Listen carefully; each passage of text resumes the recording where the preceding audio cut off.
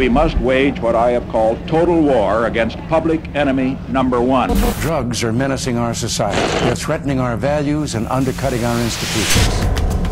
There's a great need for treatments. The current medications only work partially. The powers that be have held that they're still illegal. The government does not allow this research to take place, and then they say, well, there's no research that shows it. It's beyond hypocrisy.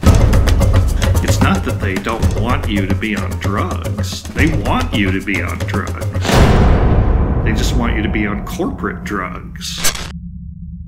This morning, the Drug Enforcement Administration is announcing its intention to place the drug MDMA under emergency controls in Schedule 1. The need is growing for psychedelic medicines. The only way you're really going to understand it is to do clinical research.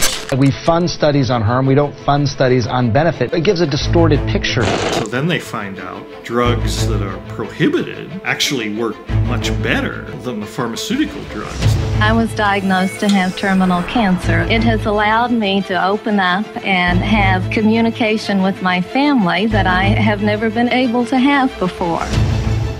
But because of government regulations, we're denying major aspects of our population access to medicines that they dearly need.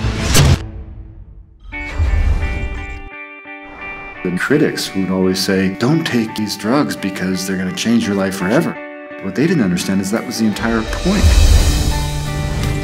You do see out of the box with LSD, past culturally imposed values. You get the insight, and if then you are serious, you can start to work with that insight, but first the door has to open. Not only would these drugs have the potential to be useful in psychotherapy, but that they had the potential to be useful in the evolution of the human species, and that they could make a major contribution to the survival of the planet.